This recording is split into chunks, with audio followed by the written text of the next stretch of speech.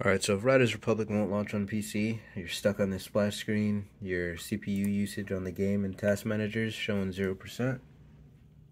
Got a fix for you. You want to make sure you're out of the game completely. It's not running.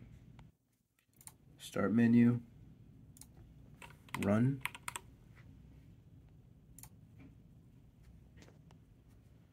Services.msc. You're going to type that in, hit OK.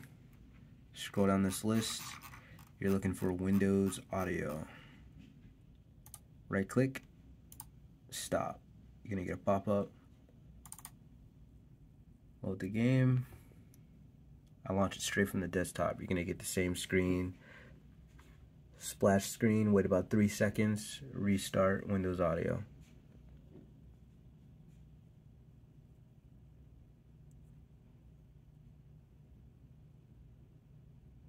One, two, three.